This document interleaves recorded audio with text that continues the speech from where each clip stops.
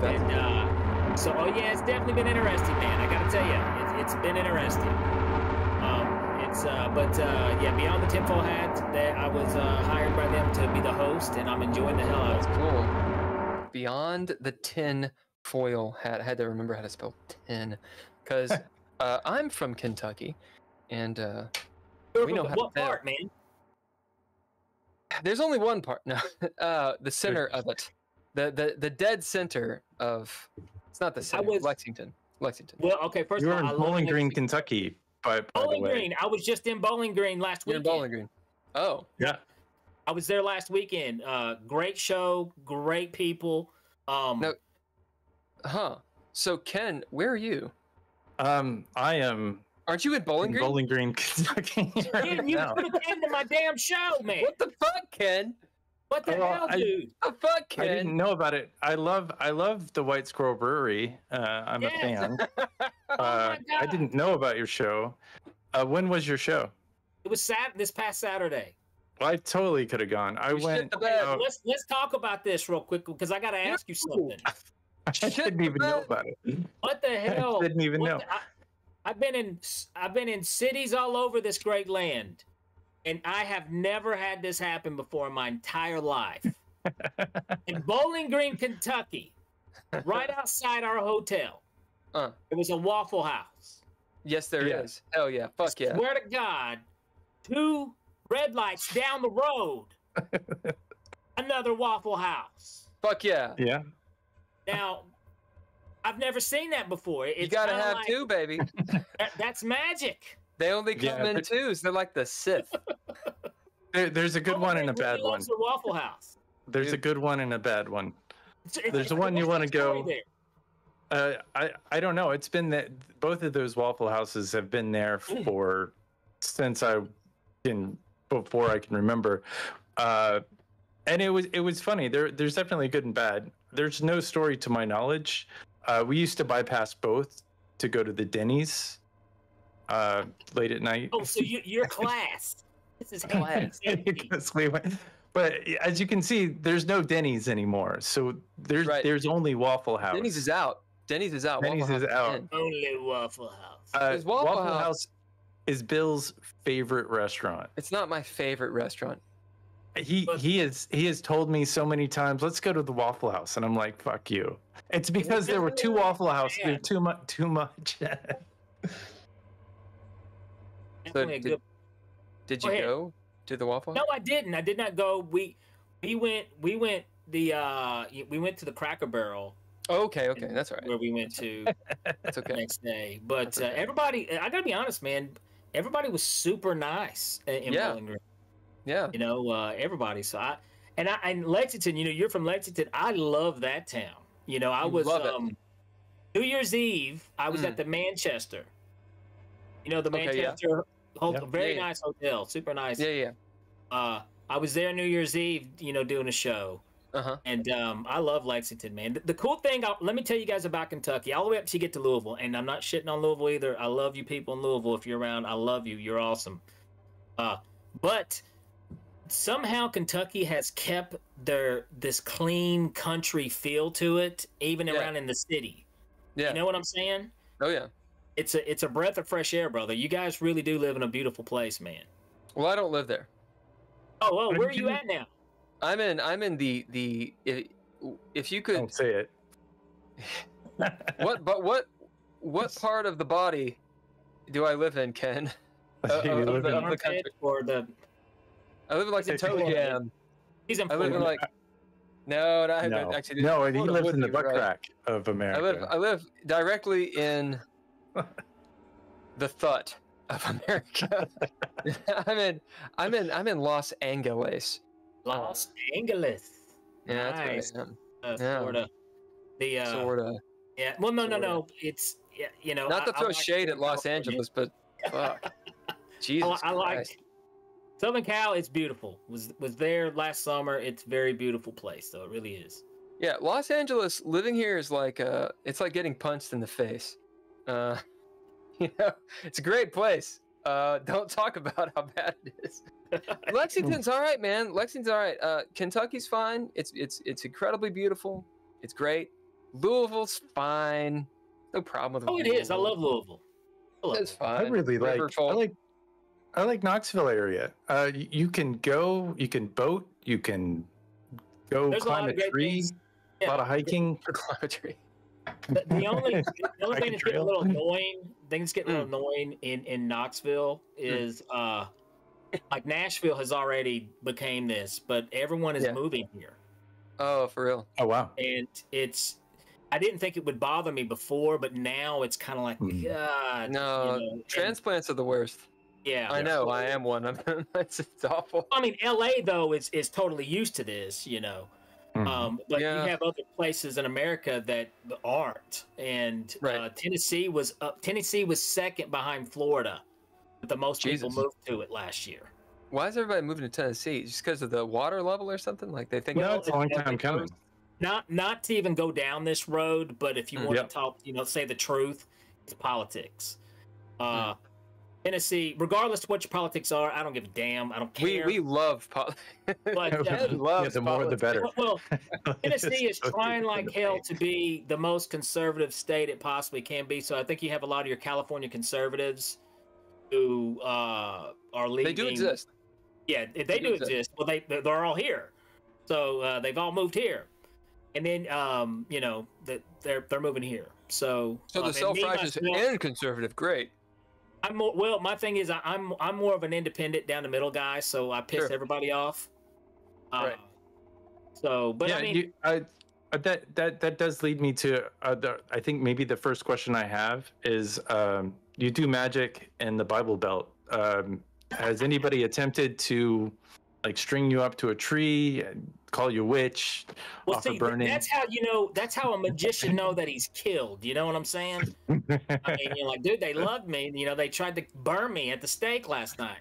Man, I've had over the years, I've ran into those weirdos that really can't differentiate reality from fantasy. Right, they're called religious people, but yeah. Exactly. Oh, yeah. Those people are there. I'll tell you one of the funniest things. Not funny. This was actually sad. Years ago, I was doing a show, and this lady came up to me afterwards, and she said, "Sir, can I get you to hypnotize me? I've lost this jewelry in my home, and can you come over to my house and hypnotize me and help me find it?" Huh. And I was like, "Oh, lady, please." What's that? Did you do it? Oh, yeah, of course. That's besides the point. But those people are there, man, and absolutely.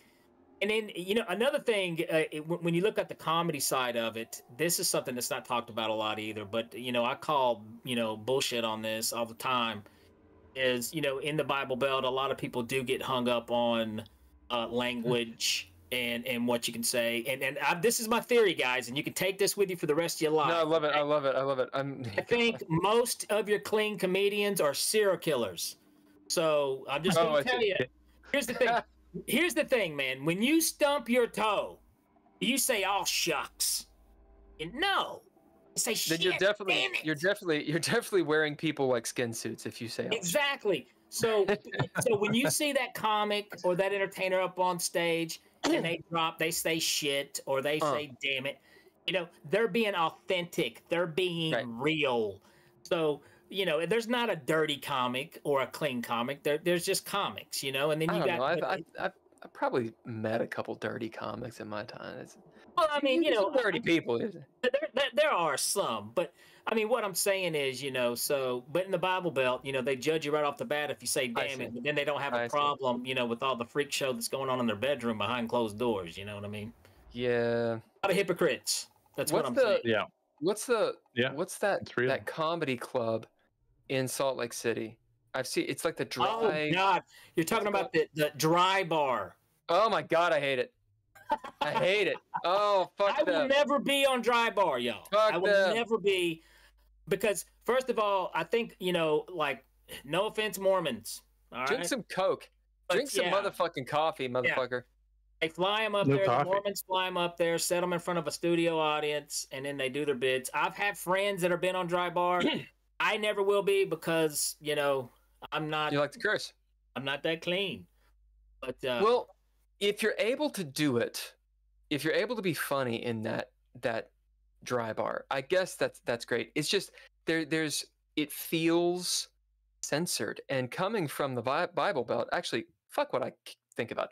From your point of view, being a comedian, what do you think about? Maybe not the dry bar in and of itself, but like that censorship in comedy and such. I don't like it because here's the thing, okay? Comedy, no topic is off the table. Remember that, okay? Now, that doesn't mean, though, anyone can make a topic funny. You understand what I'm saying? Like, there's different skills to funny. There's certain comics out there that we have been blessed that can take any topic and make it funny. But then there's a lot of comics who cannot do that. And that's whenever they'll say something and you're like, oh, God, you know, that was... I think... Like Kramer from Seinfeld. Oh, exactly. Well, you know... Yeah, but he wasn't joking, though. That's the problem. You know, that was awful. That guy... He had no Michael, what's his name? Michael Richardson. I love the show. Don't get me wrong. I love the show Seinfeld. I'm a big Larry David fan, but yeah, that was. I like Michael Richardson. However, yeah. He failed. Well, he didn't handle that situation. He didn't handle that situation, you know. But right. Yeah, man, for censorship, dude, it's not. And here's the thing. Also on the dry bar, I do want to clarify. Some really good friends of mine have done dry bar who are very funny. Yeah. So. But now you don't talk to them because they did the dry bar show, right? What's that? Now you don't talk to them. Or now they're canceled. Right. I never talk to them ever again. Ever. They're done. Done.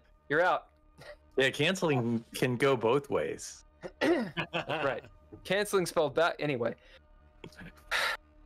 So you were in Bowling Green. Ken didn't see your show because, you know, he didn't come. And I thought about going that night. I thought about going. I actually went out. I went to a place called Donna's, and because they had a. Even worse, he was out. Oh my God! He's like, I could have went, but I decided to go to one of the 2 Waffle Houses in town. You know why there's 2 Waffle Houses? Why is that? You need that many Waffle Houses in that the demand, baby. Listen, have you ever seen Fistful of Dollars? Oh, absolutely. I was thinking the white trash level must be through the roof if they've got 2.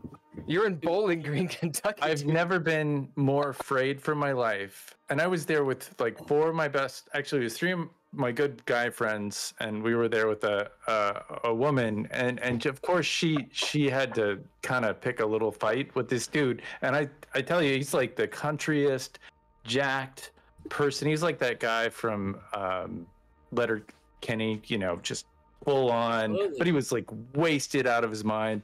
And I don't know what she did to him or said to him, but he like came up to our table and put his hands on our table and looked at all 3 of us, and he's like, "You got a problem with me?" And we were like, "Oh my God, we're gonna die." He started. So the lady you were with. Yeah, she started some stuff. I don't know why. She was kind of crazy. Was she drunk or just okay? Wait, that's how it always happens. And I'm telling this now. Was drunk, but she was crazy. It's always. I love females, I do, but I'm going to tell you. Most men were not as violent as they portray us. Okay, most of the time we get along. It's peaceful, and then some crazy lady, some crazy female comes up in there, and then we got to fight. We don't even want to fight. No. And they will fight you in Bowling Green. They will fight. Bowling Green is like. They'll fight you. Yeah, they'll fight you. They will fight. And I fight like this. This is my fighting style. You know what was interesting? This has never happened before, and it happened in Bowling Green. 3 pregnant women in the audience. Yeah. All around 6 months pregnant. I've never had that happen to in a show. I mean, it was so. I know what you guys are doing in Bowling Green and at the Waffle House. At that. They went to the Waffle House afterwards. Waffle House is amazing. For anyone who doesn't know about the Waffle House, it's because out here they don't have Waffle Houses. Okay. No, they don't. To my chagrin, I don't like it.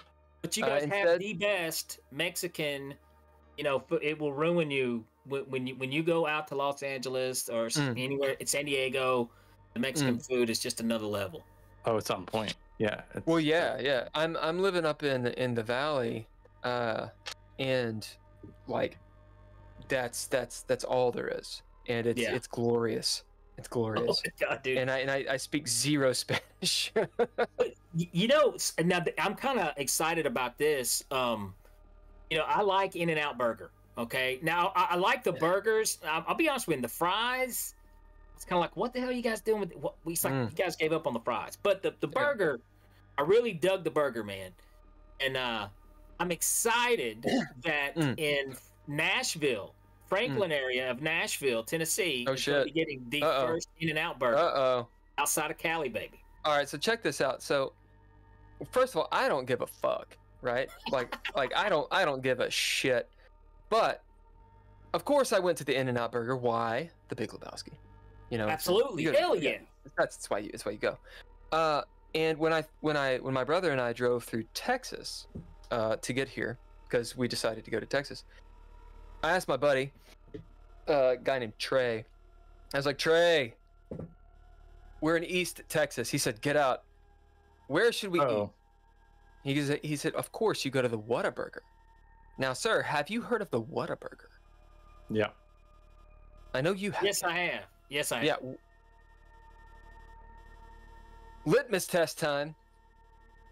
In-N-Out or Whataburger? Dude, I gotta be honest with you. Okay? Be careful. Texas has a great comedy scene. They do. Texas is a great place. Texas is a great place. But I think I prefer In-N-Out. Now here's here's the thing. Now I like In-N-Out's burgers. Yeah. I like Whataburger's fries. I like their fries much better. And that spicy ketchup, dude, you can't go wrong. Spicy ketchup rolls. Well, here's the thing with Whataburger. So we went to Whataburger, Whataburger, and I was like, "You're like, what do you want?" I was like, "I guess, fucking burger." So the lady hands me the 2 cheeseburgers on the tray, and I, being who I am, I grab the tray and drop it. Why? Because those motherfuckers are like 2 pounds a piece. Oh, they're huge, dude. Ooh. In-N-Out has these tiny pussy ass fucking burgers. They're delicious. They're delicious. But well, you know what's? It's also funny. We coming through Bowling Green, Nashville, coming back home, we stopped at Whataburger. Yeah, fuck yeah. So I do like Whataburger. The only thing I don't like about the burgers, and I guess I could request this, but the mustard on the burger. I don't think they'll oblige. Texas is not good at obliging. Actually, they're not. They're gonna give you exactly what they want you to have. Some of the best barbecue, though, also in Texas. There's a lot of good stuff in Texas. I like Astro Burger. It's probably one of my favorite burger places. I've not had that. What's an Astro? It's in LA. It's a burger chain. Oh.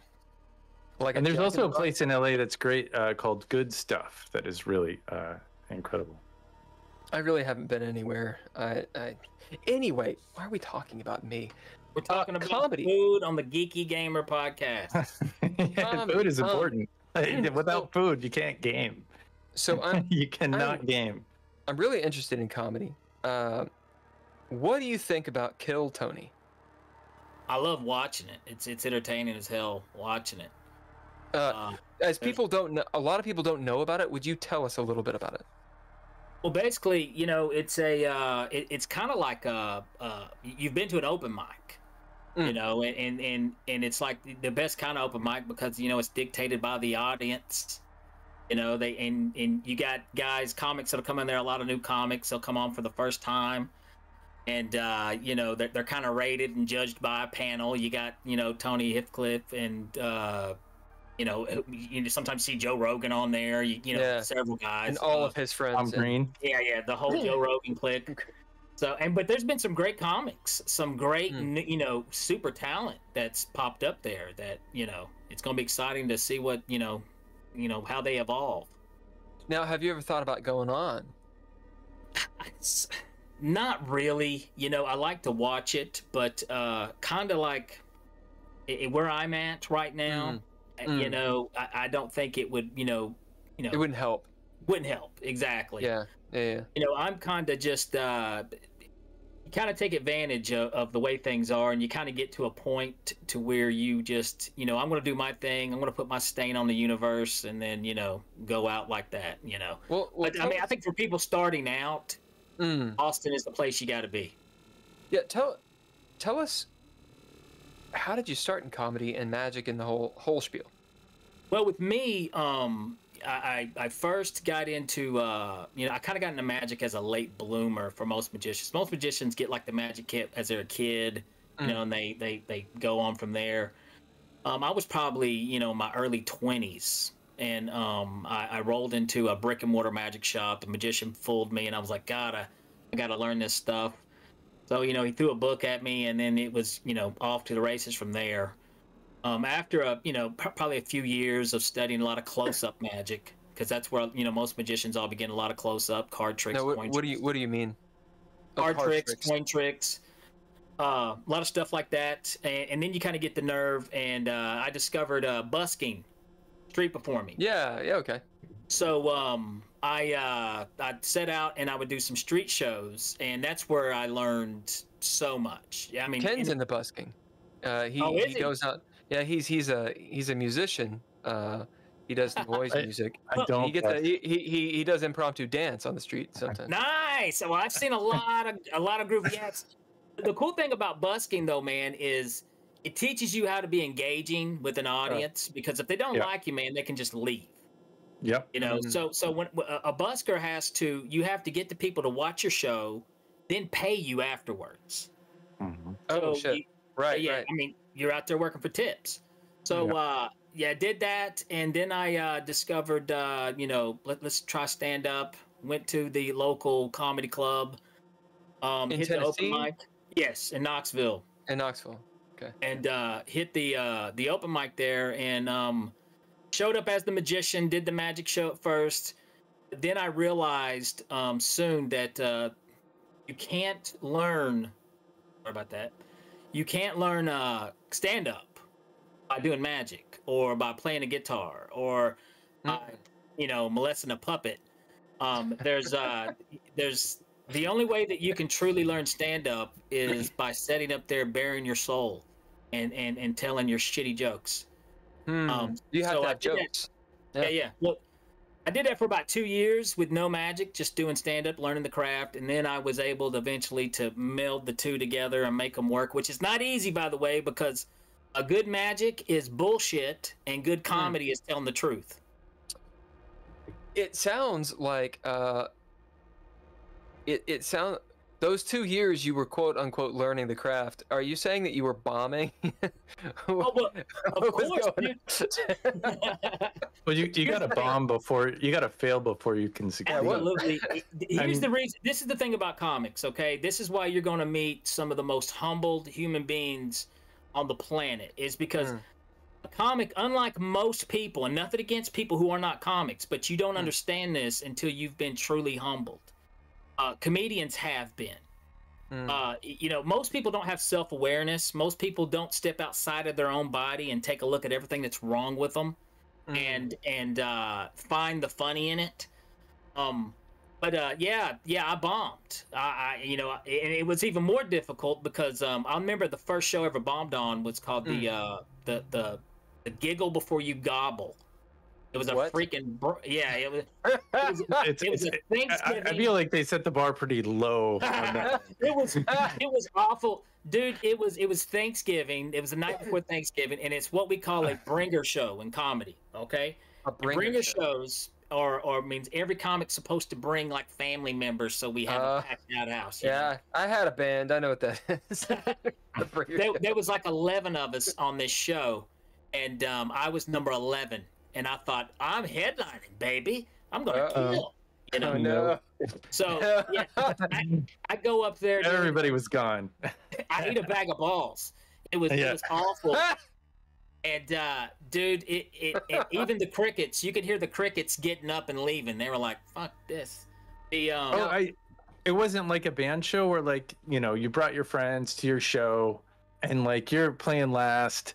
Everybody like has a great time, enjoys their set. The band gets off the stage, crowd like splits. Oh, you have those too. I mean, yeah, those things happen too all the time. You're like, it's my turn, and then no one's there. Gone. You know, or just gets smaller each comic that leaves. There's less. So what happened in this bomb? Well, I'm sitting there telling my jokes, and I'm getting nothing. I'm bombing, and in the back of my mind, I'm thinking, I can entertain you people. I can just reach in my back pocket and grab a deck of cards or something. But I knew if I did that, I wouldn't learn anything.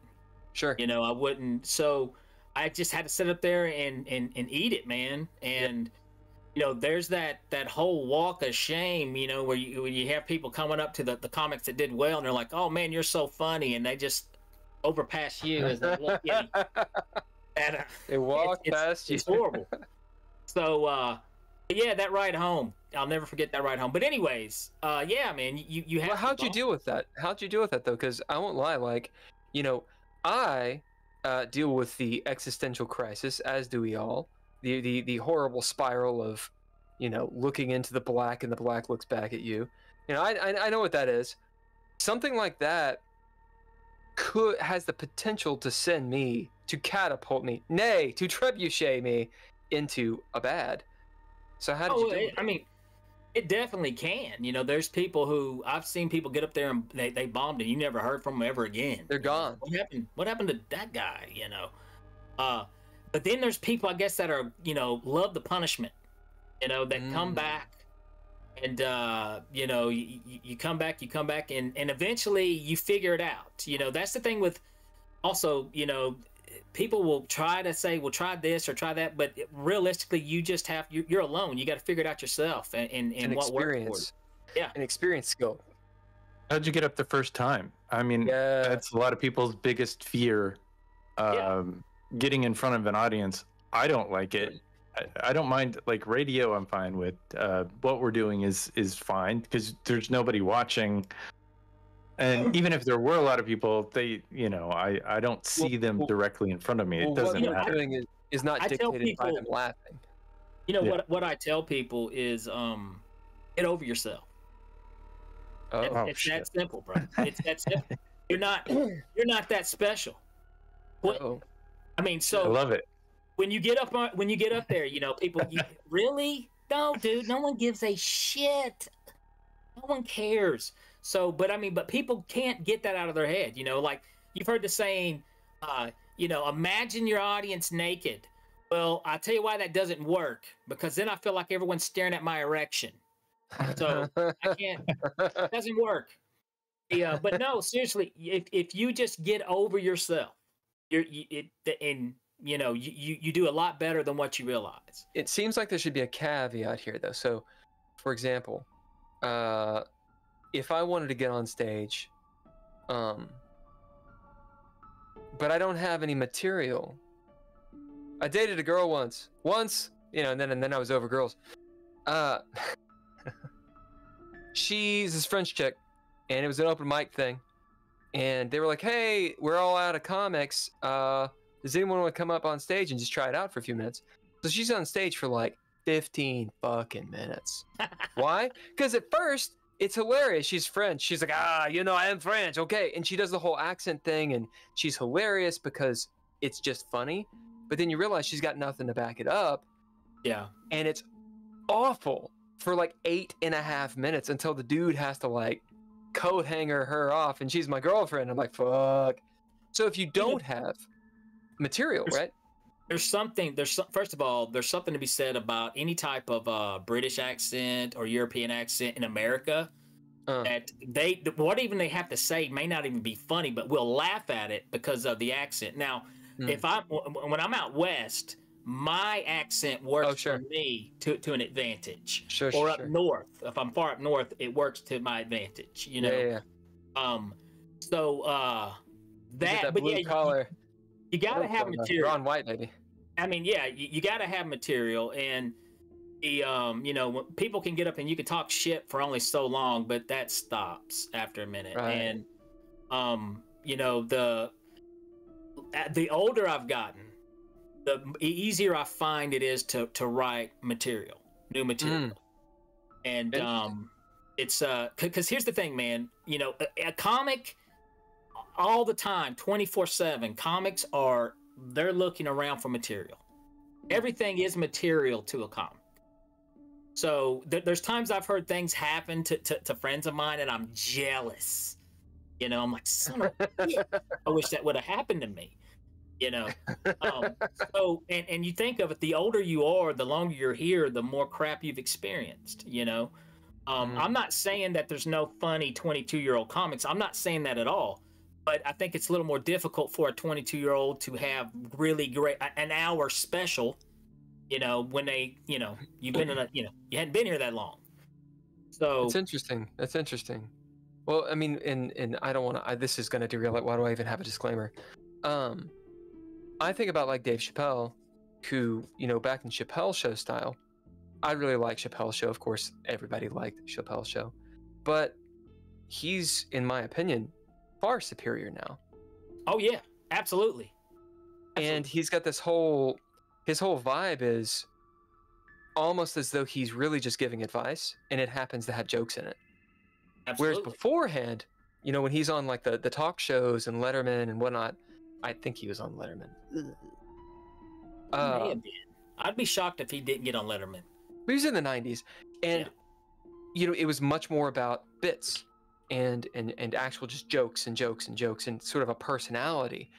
And then after he gets back into stand-up, it's not about that anymore. I struggled with that for a while, actually, like wanting Dave Chappelle to be not jacked and not having smoked a lot of cigarettes.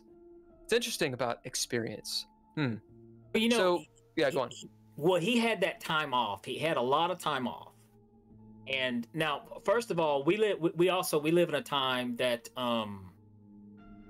that comics are coming out with hour specials about every 6 months. It feels like, you know what I mean? Sure.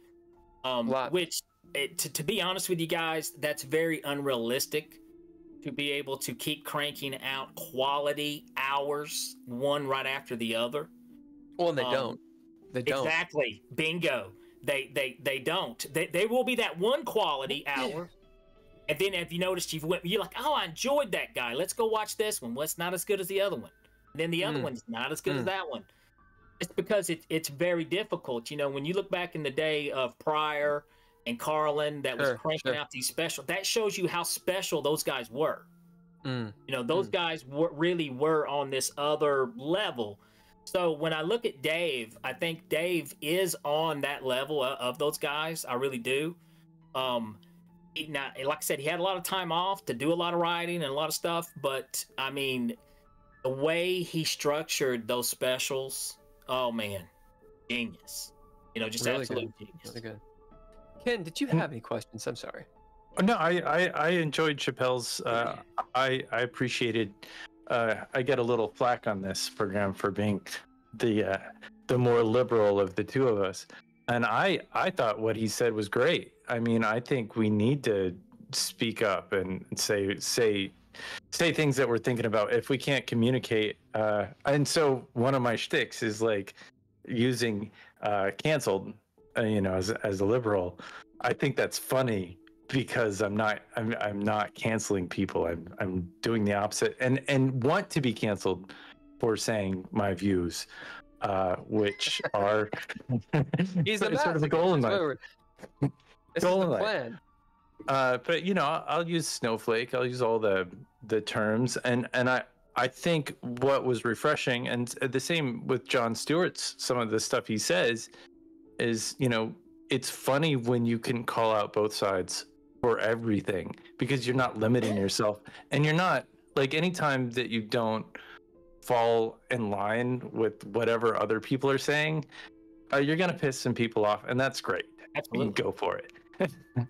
I'm just, well, you know, you've got, first of all, so you're more the conservative, you're more the liberal, which I love the fact that you guys can do a show together. That's amazing, and be friends. I love that, you know, because I've got conservative friends, I've got liberal friends. And, you know, like I said, there's a lot of things I'm very liberal on, and there's things I'm conservative on. Well, exactly. That's what it is. So it's just, welcome to Kentucky. Welcome to Tennessee. I mean, like how are you going to do that? Just schizophrenic weather and everything. There's moments. One thing with me is, I'm a big supporter of. And here's the thing: I'm a big supporter of the LGBTQ. I've got a gay son, and he was born gay. I'm not gay, but my sperm is gay as hell. You ordered a gay one. Congratulations. He came shooting out, like a Skittles commercial. Hey, I understand. But exactly. But I love him. I love him. And wouldn't change a hair on his head. So I'm a big supporter there. But at the same time, I do have some opinions about. I get annoyed the way they try to lump sexuality and gender and everything in the same bucket, and it's absolutely not. I believe heterosexual buckets. I understand. Well, I mean, it's just you try to lump everything in the same group, So it's and it's not. You can't slap one label for everything. Everything has gray area. Gray. Yeah. There's a gray area in everything. Yeah. Everything. But that's my big issue with conservatism is that I thought it was supposed to be the group that like hands off. Let us do whatever we want. Yeah. That is the big and not to go there, but I think the not to go there. You are going there. Go there. Go there for it. What's interesting? I know you guys probably haven't heard about this, but Tennessee, like I said, is okay. First of all, how like far left Oregon, Washington State is in that area. That part of the country is extremely. It depends on who you talk to. Who you talk to. It's also the state where they took over a park area with guns and. Well, that happened too. That did happen too. Sure. But Tennessee is like the opposite of that in conservativeville is what they're trying to do. And like right now they're trying to pass this law of the anti-abortion law to where an adult cannot aid a minor across the border to get an abortion. Okay, I get it. You're trying to protect in the paper form, you're trying to protect that minor. What if that minor's being molested by her father? What if she was raped by by her guardian? That requires thinking, Danny. Absolutely. So that's my point. Is it's gray area. There's no black and white issue with anything out there. But there are black and white issues. Is the thing when you're dealing with ideologues, okay? And the thing, you know what I'm saying? I'm preaching to the choir here. I'm pretty sure, but the idea of if I have this stipulation, right? If I have a code, if I say, okay, well, I believe this thing is the absolute whatever. Ergo, I am a Sith, right? Because only the Sith deal in absolutes. Then my rationale goes out the window, and I am able then, because of my ideology, to commit or allow acts that are awful to be committed, despite myself. This is a Christopher Hitchinson thing. Yes.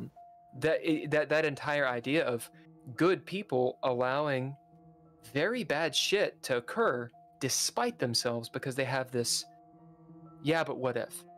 And that's the thing, like you gotta think. I mean, all the stuff you just said. So they're gonna penalize, you're saying, right? I don't know this law. They're gonna penalize adults for aiding, quote unquote, minors across the border. Why are conservatives all about the border? Why is it on the border? That's a lot. That's a lot. Another thing on the border. I mean, that's something. That's a whole nother topic. But that's a lot. We need a wall between Kentucky and Tennessee. Build the wall. Yeah. My family, we grew tobacco, and my grandfather is kind of famous for bringing alcohol to Bowling Green, Kentucky. That was his claim to fame. Is it was a dry area, and he lobbied in the 50s to bring alcohol to this area. So my first experience with migrants was when I was very young, drinking bourbon on the tobacco farm.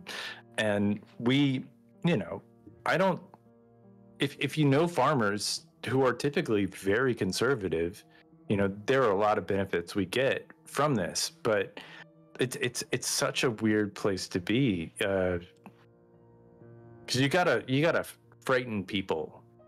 That's the point of the border. You have to be frightened, and I think there should absolutely be security. There are too many people that want to wage war on America. Are we talking about at any given second? No, in America, in Canadian border. I know. Those motherfuckers. Canadians, they're bitter God people. Damn. It's the cold. It's the great terrible north. I have to deal with them constantly. I on the podcast Beyond the Tinfoil Hat. I deal with 2 Canadians. So I think if I'm going to be racist, it's going to be against Canada.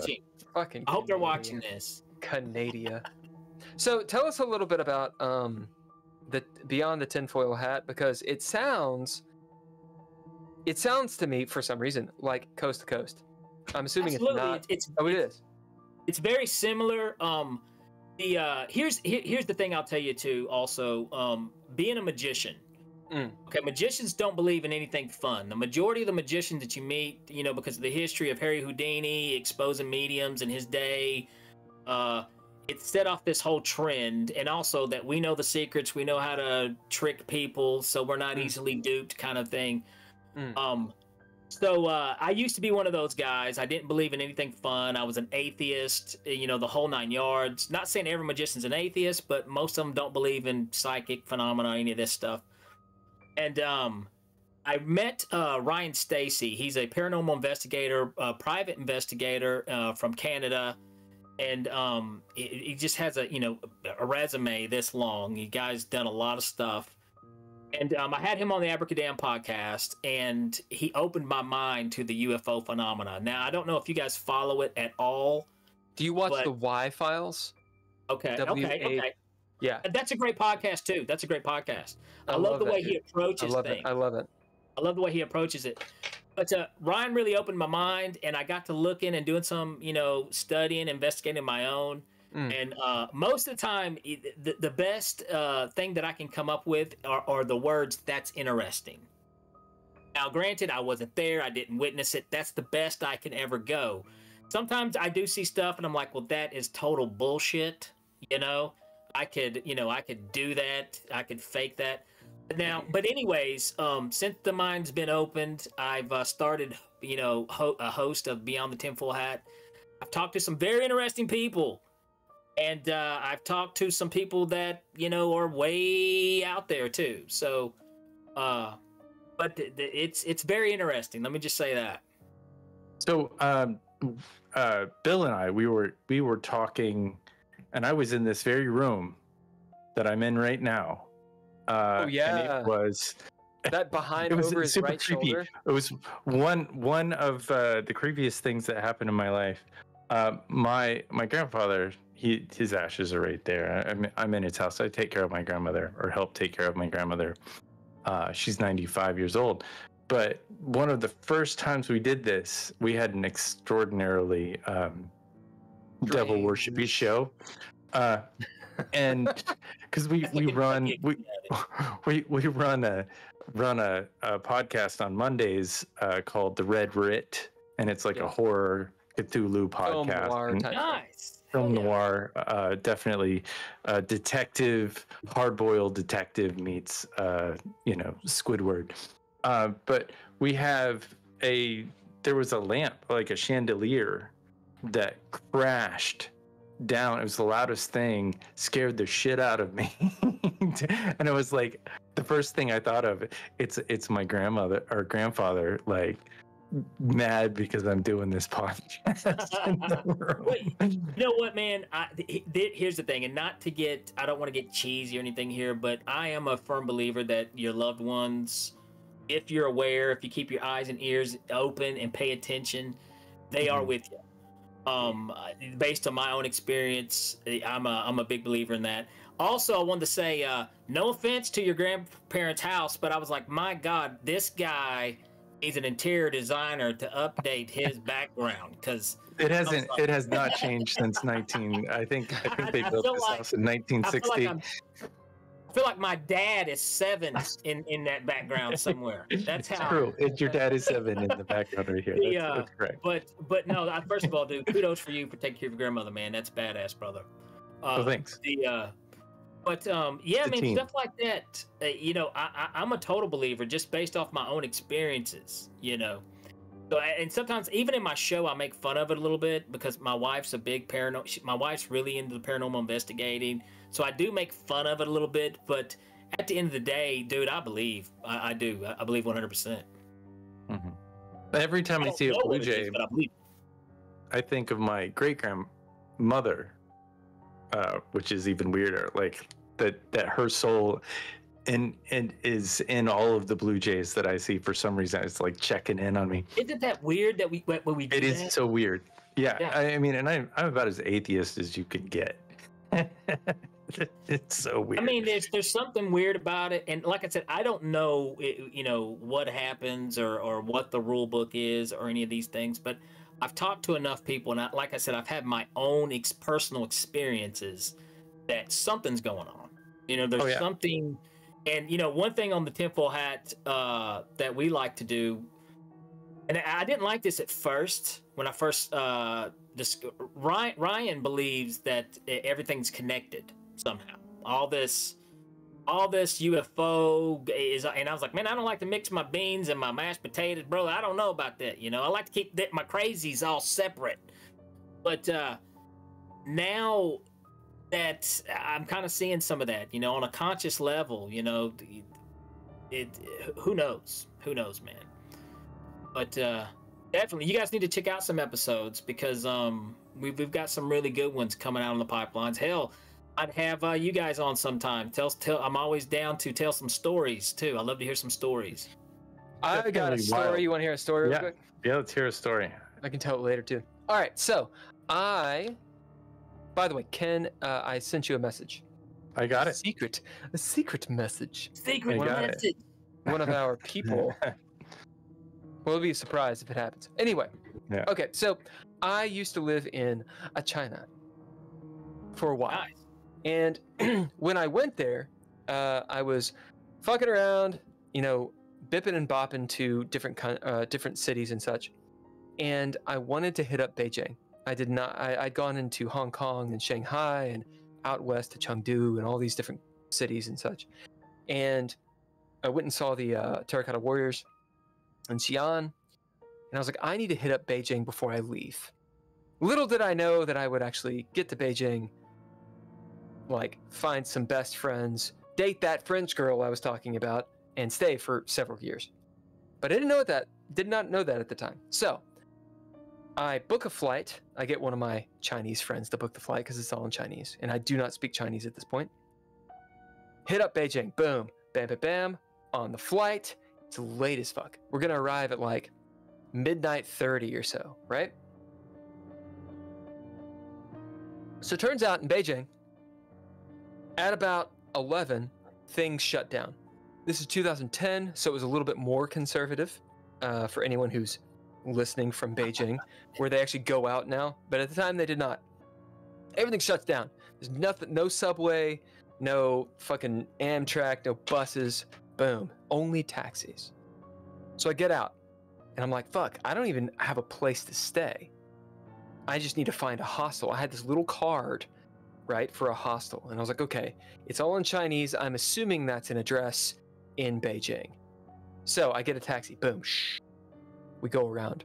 Taxi drops me off at this bus, airport bus transport thing. I don't know what they call it. Flyaway zone. You guys know what I'm talking about? Where like the airport will take you to a location and just kind of drop you off. Like you have to know where you're going. So I'm on this thing, on this bus with all my shit. I got my guitar, got my 2 fucking suitcases, all these Chinese people who know where they're going. It's all in Chinese. In Beijing, the accent sounds like a lawnmower. So it's like, that's how they sound. And they're like coming through the, the PA, and they're saying what street it is. I got no idea where I'm going. We're sitting there, we make a stop. Sit there a little bit too long, and everyone turns and looks at me. And I'm like, this must be my stop. So I get up, grab my shit. They're like, oh yeah, this is your stop. You know, this is all sign language. I get out, boom, all right, bye. Bus is gone. I am in Beijing on like a lifted highway, these huge highways. It's all concrete jungle, high rises and everything in the middle of the city. No clue where I am. It's about 1 a.m. I look, there's a bus stop. This is where they've let me off. Everything's dark. It's all in Chinese. No cars because everyone's asleep, right? This is for the Chinese traditional medicine, healthy. You go to sleep before midnight. And I'm sitting there with all my shit and thinking, so what do I do? Like, oh shit, it's a hulker. It's a random hulker. He's gone. I'm thinking, what do I do?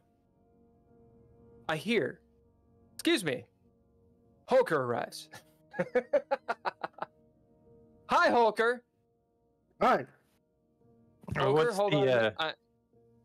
Yeah, finish what? the... Yeah, I'm going to finish the story real quick and introduce you, Hulker.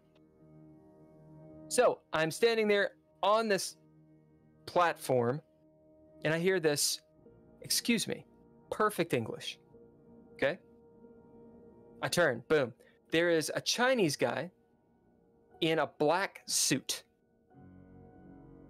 All right? He's got like the pencil tie, white shirt. He looks like Neo, but Chinese. No bags, nothing. He's just standing there. Now, granted, I may have not seen him. I looked. There was no one around. We're at an empty bus stop on a fucking highway. A high-rise highway. Boom, this guy, excuse me. You look like you need help. And I was like, yeah, I don't know what to do. I need to get to this place. He says, oh, let me see that. The card. He looks at it. He says, oh, yeah, you need a taxi. Turns, boom, a taxi comes over the hill, pulls up. I'm like, holy shit, there's a taxi. He says, hold on a second. Goes full Chinese on this dude. Okay, listen, it'll only cost you this many RMB. That's the people's money, for people that don't know. The Chinese money, the RMB. Should cost you this much. This man will take you where you need to go. He helps me with my bags. All right, thanks. I get in the taxi. Now, I'm so shell-shocked. You know, I don't think about it. I get to the hostel, get in, everything's fine. Everything's cool. And I'm thinking, oh, holy shit, that was awesome. Fast forward about 5 years. I'm in America, and someone asked me, they're like, so when you were in China, how'd you get around? And I was like, oh, blah, blah, blah, you know, whatever. Yeah, there's this story when I went to Beijing. I'm an idiot. I didn't know where to go. And I retold the story. And I was like, what the fuck did I encounter? So, take that as you may. Weird. Very. Now, it's completely plausible that Absolutely. the dude was. Who knows? But when I thought about it, I was like, I cannot explain. And many times in my journeys, we'll call them, I cannot rightly explain why I got to the place, but I did. That is crazy. Hey, Holker. Who Yeah. are you, Holker? My name is Daniel Holker, tonight? and I am a participant in their games. And occasionally, when I get the chance, I pop into this podcast. Oh, cool. I like gaming, by the way. Let me tell you this. Holker, this is Danny. Nice to meet you, Holker. Hello, Danny. Yeah, I'll be honest with you guys. So you guys play a lot of online stuff, right? Yeah. We play a role-playing game, yeah. Okay, It's not a video game. Oh, cool. A role-playing game. So Yeah. I was always a little worried about playing video games online, you know, because Yeah. most time when I play video games, it's to get away from people. Right. And Yeah. also, you know, like when you play online, I wasn't into some 9-year-old calling my mama a whore. So, you know, Yeah, no, it's tough. It's a tough one. it's a tough one to roll with. But, do you guys do like a D&D type of thing? It's kind of like D&D. We do one better than D&D. It's better. Okay. I love that, dude. So I wrote a book. It's a tabletop role-playing game called DreadLore. And if you want to know about it, it's dreadlore.com. That is the game they play. Okay. Yeah, I want to share something super geeky with you guys, okay? And this is back in the 80s, whenever only people did any... The only game you ever heard of like role-playing game was D&D, especially back in the 80s, because, it was killing people. Of course it was. But, satanic panic. So, but me and one of my dear friends, Marlon, we were big wrestling fans in the 80s. Well, fuck yeah. Die-hard wrestling fans. And we created our own, basically, role-playing D&D type wrestling. It was more or less him.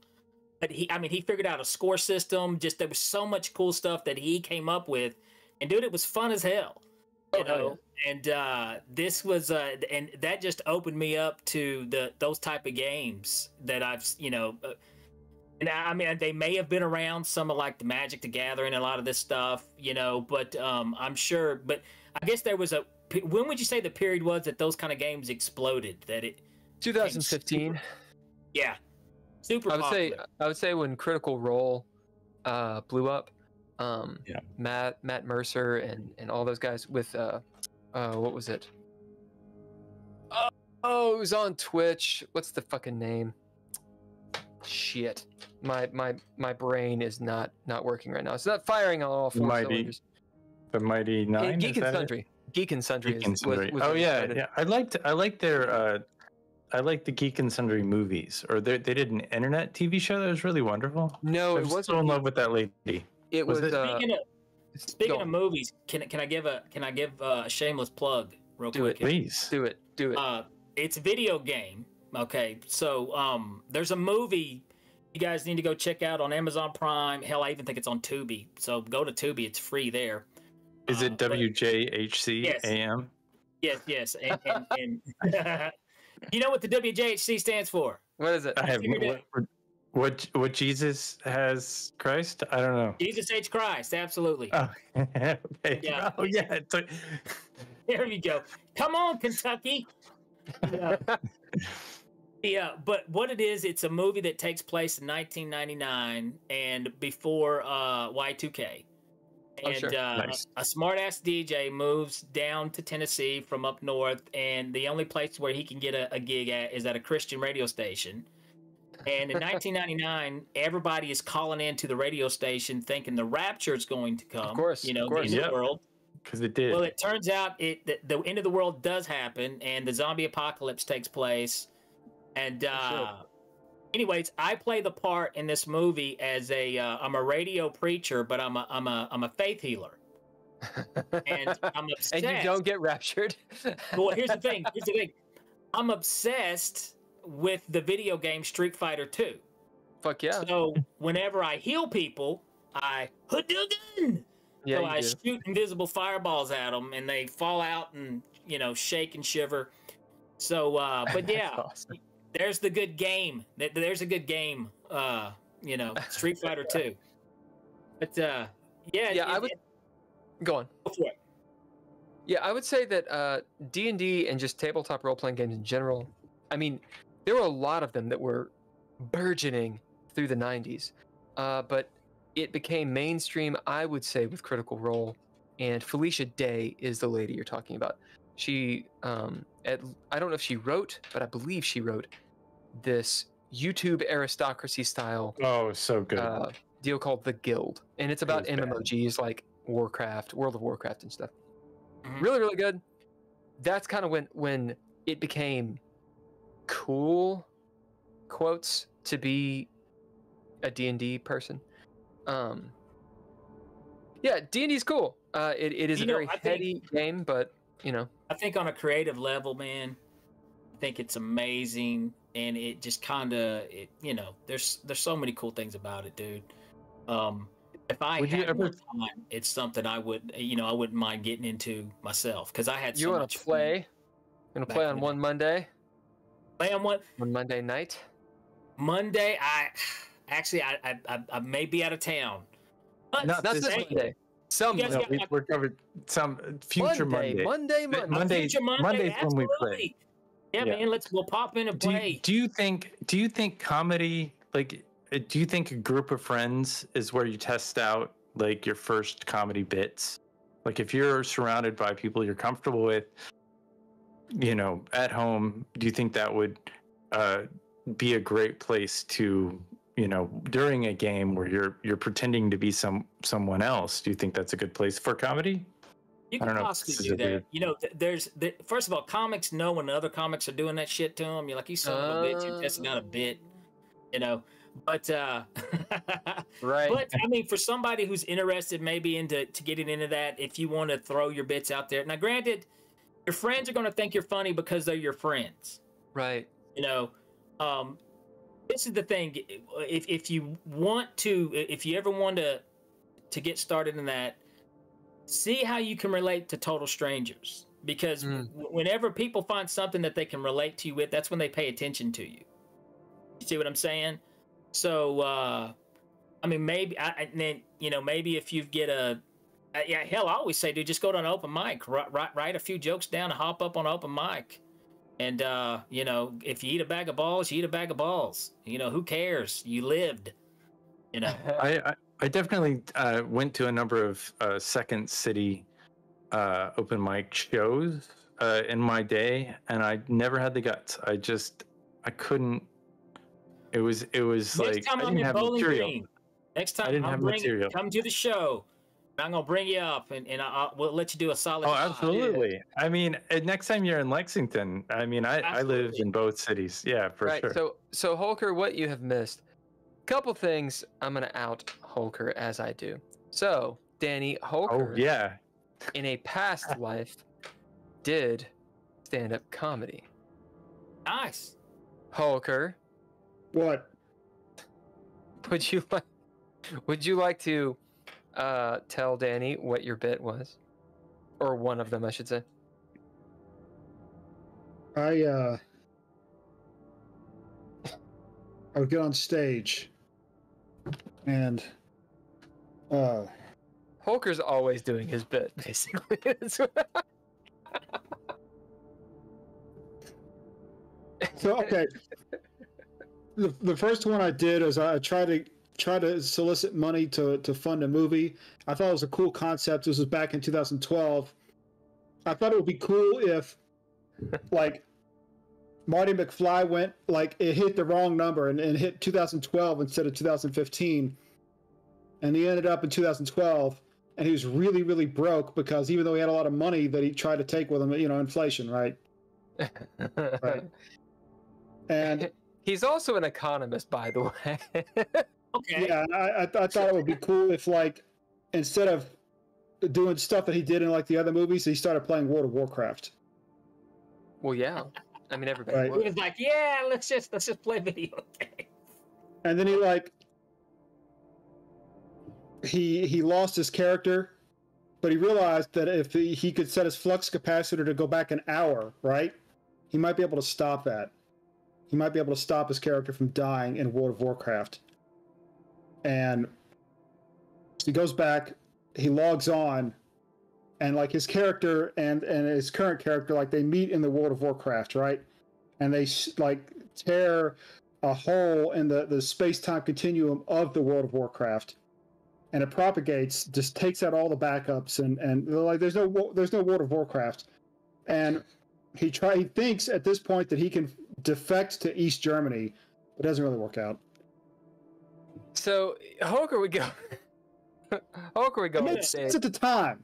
He would go on stage, and there was once where he read 50 Shades of Grey before the movie. What was it? Before, right? It was 50 Shades of Grey, but you were also doing, like, a Rubik's Cube or something. Yeah, it was the most awkward thing in the world, and then it was amazing. It was amazing, and he stopped. He quit. He stopped doing it.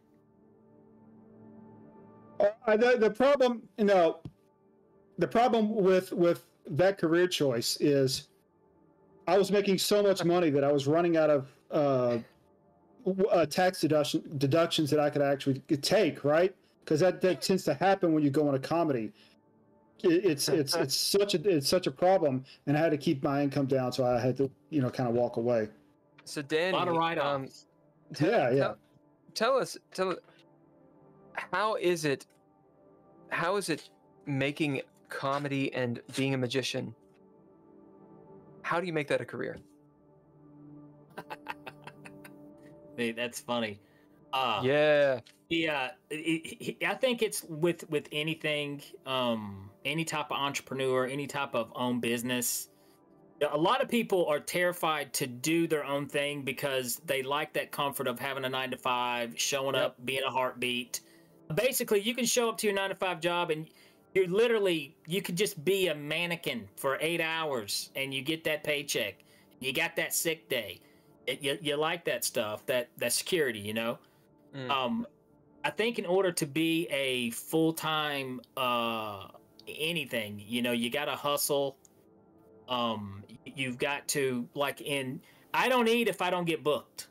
I don't pay my bills if I don't get booked.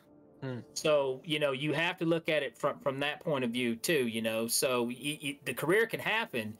You just got to be, you know, it's either swim or drown type of thing. But I will say this, you know, nothing against anybody with a 9-to-5 job or anything like that, but you think you're secure in your 9-to-5 job, but realistically, fellas, you're not. You're a bolt, you're a screw, and when you wear out, they're going to replace you with another one. Hopefully you guys are smart enough to take advantage of the time you got, make as much money as you can, and when they come to screw you, you know, be ready to screw them. I like where this is going. So that's kind of my point, but it can be done. Take them down. It can definitely be done, man. Yeah, you got to hustle, is what you're saying. It's just that you're constantly. That's my experience as a freelancer. I've worked a few full-time jobs in my life, and I would always get screwed over when I was fired. But when I was freelance and had, you know, 5 or 10 clients, or, you know, was kind of master my own domain. Not to steal that from Seinfeld, it was a different story because I never went hungry. I was always kind of like working on this and that and the other. I'm out.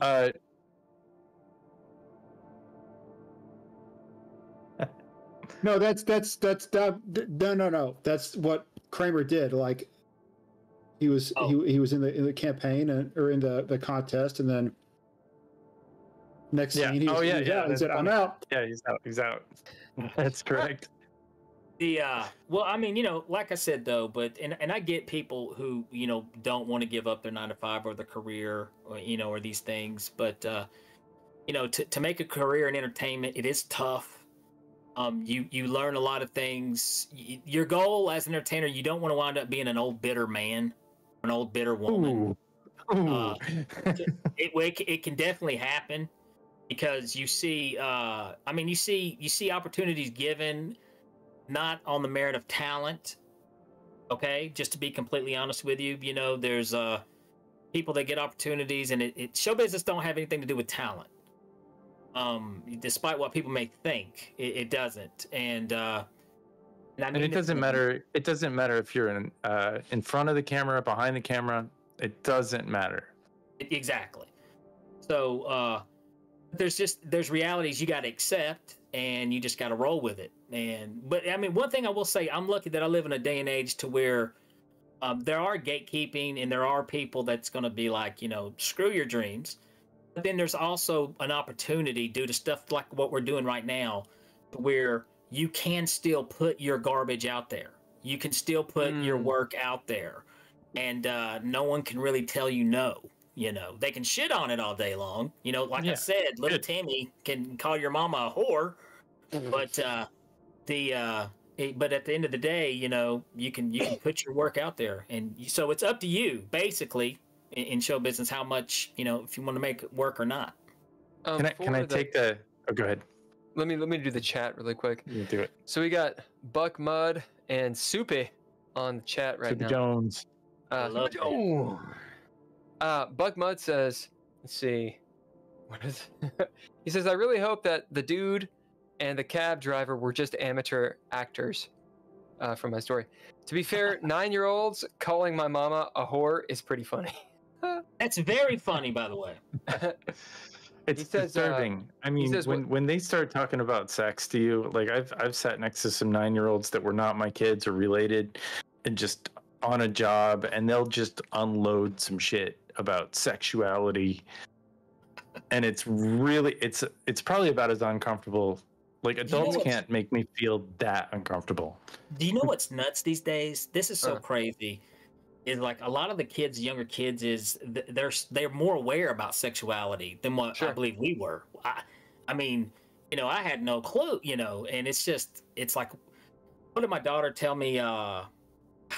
Dude, I don't even know the name of it. I can't even pronounce it. She was talking about one of her friends, and they identify as this, and I'm like, well, what the hell's that? And then she told me, I was like, well, isn't that bisexual? No, not really, Dad. You know, and I'm like, what? You know, so I can't keep up with all of them, but it just blows me away. You know, I was like, when I was your age, you know, I wanted to get high. You know, I mean, you know, what's going on? So. Just because we were bored a lot. I don't know. I grew up in the 80s. I remember being bored. Kids don't get to be bored anymore. That's not a luxury that they have. Let me say this. I got to say that you are absolutely correct. And here's the thing. That is sad that kids aren't bored no more. It's sad that no one is, because we have a cure for boredom right away, you know? And as soon as we get bored, we've got a phone, a screen in our face, and we can watch another video, this. And this is what sucks about not being bored anymore. Boredom is the #1 recipe to creativity. And, you know, I know I sound like the old man griping here, but I'm afraid of art, creative art. No, you're right. Necessity breeds innovation. So if you are bored, you have to, for example, if you were an only child, or if you were a child that everyone else was a different age or whatever. For example, I've got an older brother, but there was a period of my life that my older brother he's the older brother.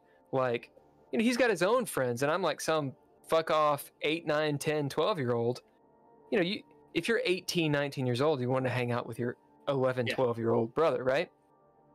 But what that occurred, or what that caused to occur, was I am never bored. Ever. Why? Because within me, I will have something to do. By the way, Soupy says, "Hi, Danny." What's up, Soupy? And Bug Mud said, Holker is just like Andy Kaufman in that regard. He said the one that he saw in person was brilliant. Dude, it was the highest compliments of all time, brother. Dude, Holker's got something going on. Although, well, I will not out Holker too much. The 9 to 5, man, I understand that very well. I had a 9 to 5 for about 13 and a half minutes. And I was making a little bit of money, and it was good. And when I told Holker that I was going to go back to China, he gave me this look, Holker. That was the look. And he was like, "Why are you doing this? You finally accomplished something with things." And I was like, "Yeah, but I gotta go. I got stuff to do." So I went and fucked off to China again, and then decided to become an actor, which is. Well, that's what you're doing in LA. You're an actor? That's what I'm doing in LA. Actually, I'm podcasting a lot, and I'm acting. But we're not talking about me. My point is, the idea of making your own whatever, instead of just getting someone else rich, diving headfirst. Or as Lloyd Kaufman said, make your own damn movie. That at the same time, people that are doing the 9 to 5, and Holker, tell me where I'm wrong here. I don't know if it's the safe route. I think what it is they're investing in something else. I agree. That's what I think. That's a very well said. If you're doing Go ahead. If you're doing the 9 to 5, and your plan is to grow as in terms of your skill sets, and to just be in a much better position, I think it's not a bad thing. I think the issue is where people become complacent, and I think that like you said, Danny, that I think people who just think the job is always going to be there and have no backup plan, and they're not like a little scared.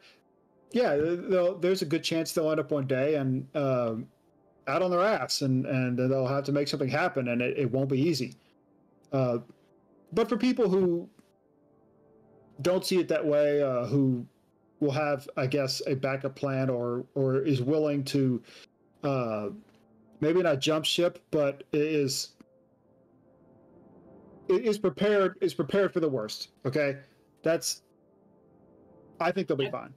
I think those people, you should always do that. You should always prepare for, because I mean, you know how shitty human beings are.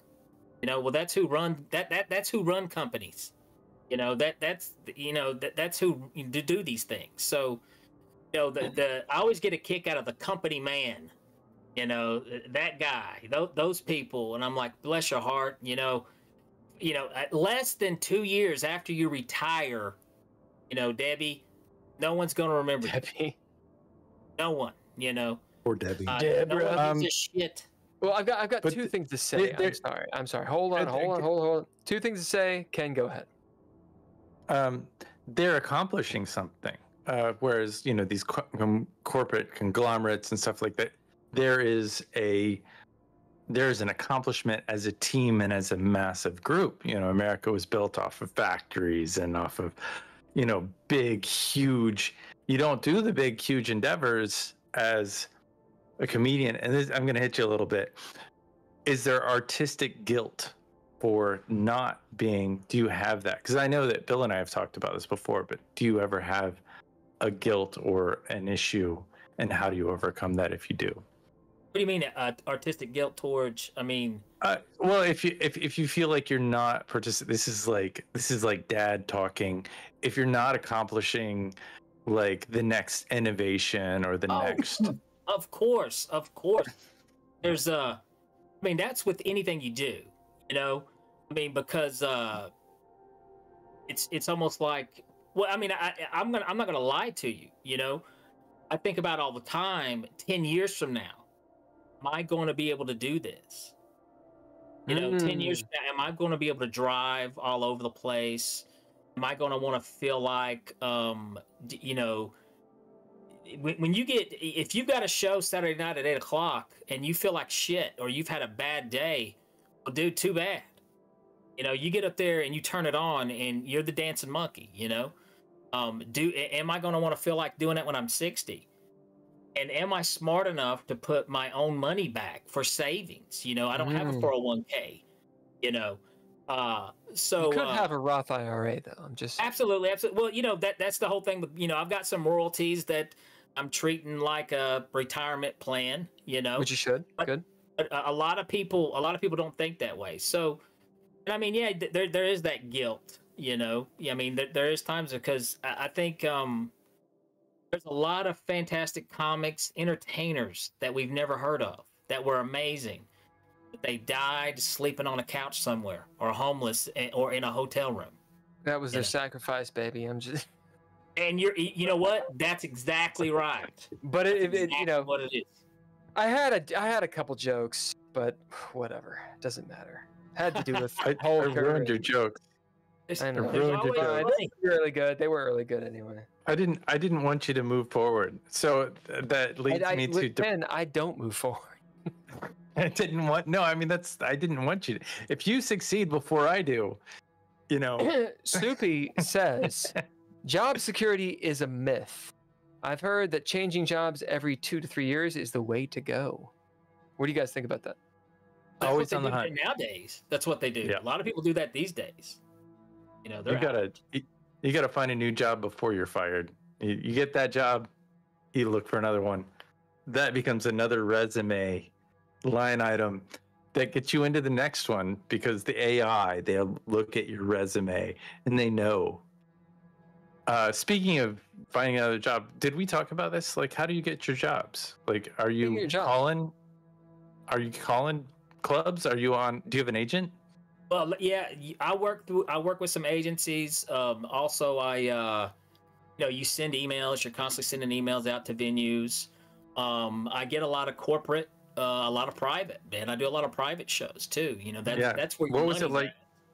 What was it like working for the baked bean company? I mean, that was fantastic, man. The Bush's Baked Beans. Yeah, Bush's Baked Beans. That was great. The you know what was interesting when they booked me for that? They put me in the original Bush's home. Okay, they've got that set up for guests that they stay in it, you know. And first of all, you talk about haunted. Yeah, that bitch is haunted. But it was wonderful. No, man, it was wonderful. We stayed in the Bush home, and you know, I did 3 shows out there for them. Fantastic crowd. Did they make you any beans? Hey, Bowling Green, what are you all talking about? Bush what? I mean, did they give you some baked beans to eat? What in God's name are you talking about?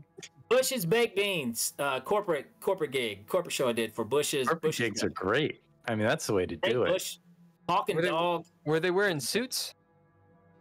I think some of them, you know, hell. But I was there for the employees, you know. They're a bean company and they wear suits. Dude, absolutely. It's weird. But I will say, I will say this, dude. It had the most rancid smell. Oh yeah, which was ironic. But yeah, it is. It's appropriate. I don't know what the damn smell is, but it really reminded me of the here in bourbon country. You know, it reminded me of like one of those bourbon places. If you get too close, it's got that weird. Oh, those are great. I mean, I love it. It smells like Cheerios to me. I used to rent an apartment down by the river in Frankfurt, and I used to smell bourbon or whatever it is they were cooking up on the Kentucky River is like 75% bourbon. Yeah, it's pretty sure. Don't drink the water. It'll kill you. Okay. That's the Kentucky River. That's good. Yeah. Tennessee River is 75% hepatitis. That's right. Yeah. It's because it comes out of Kentucky. Anyway, right. So what we were talking about, ghosts. We went from ghosts, we went everywhere. Yeah, but the reason that Holker jumped in, all right, is because I messaged him. He was like, "Oh, hey, I might be on." This is not how Holker talks. He said, "Hey, I might be." I'm not gonna do Holker in front of Holker. He said, "Hey, I might jump on," and I was like, "Well, this dude, Danny, he's the host of Beyond the Tinfoil Hat, which can be found on Spotify." It's Spotify. We stream live on YouTube, and actually, we haven't announced it yet, but I just got word that we're moving to 6 p.m. on Tuesdays on 6 streaming live p.m. on on YouTube. Tuesdays. Does it stream directly into the consciousness of a select listener who takes these messages very personally and realizes that he might also be talking straight directly to God? Possibly, absolutely. I will. You guys want to hear a crazy one real quick? We want to hear it. This happened last episode, and you guys can go watch this episode if you want to. Okay. I had a guy on. Oh, what was his name? Damn it, dude! I'm sorry. I apologize. I can't remember the name. That's a wild name. But he called this upside vision, is what he calls it, and basically, he sees like images, like holograms, and he sees things from that hasn't happened yet, if you want to call it psychic phenomena. That's that 4D shit, man. But he's been like, they've actually studied him at the Ions Academy, and you know, they've done a lot of testing on him and stuff. That's a place where the government funds these things. So the guy's got some legitimacy. You know, he's not just some crackpot. You know. Yeah. Is it Tom Matt? Yes, Tom Matt. Is he the dude who is he British? No.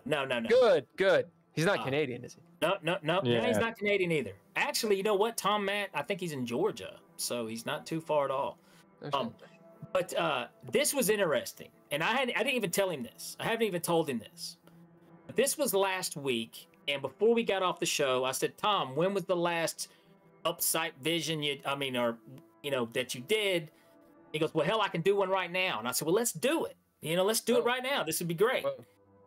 And this is what he says. He goes, "Okay, I don't know what this means. It makes no sense to me, but I'm seeing a guy in a bowling alley. He's getting the bowling ball. He's bowling, and it's a gutter ball." He goes, he starts laughing. He goes, "I don't know what that means, but this might have some type of correlation to somebody watching. You just give it a few days, you'll see. I don't know. Well, you know, I didn't think nothing of it. Once again, I made The Big Lebowski. You know, I was like, boom, it's one of my favorite movies. Why not? Well, then this though. Tell me you guys' opinion on this. What do you think? So, you know, I'm doing the old social media thing where I'm having to post to my show. And where was I last weekend? Fucking Bowling Green. Bowling Green. Where am I now? Bowling Green. Yeah. Bowling Green. So I thought of it and I was like, well, that's interesting.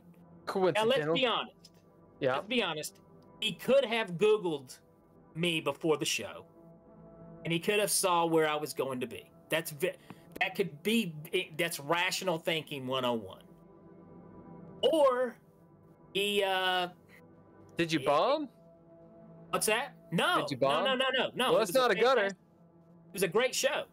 It was this is the only thing that I can correlate with that is, and I mean I'm kind of reaching here too. I'm reaching here, but Bowling Green, was he thinking like green as not no good, you know, as being new to something?